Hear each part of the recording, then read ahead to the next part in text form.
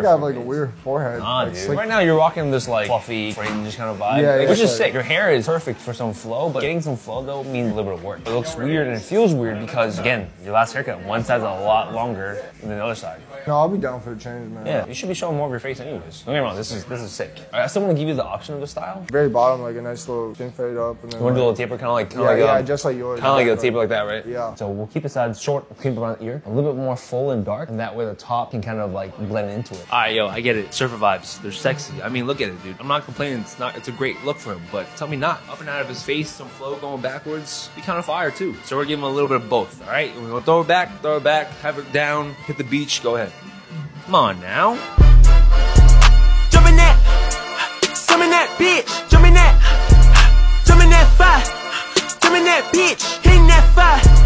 Jumping that whip, thumbing that bitch, coming that bitch.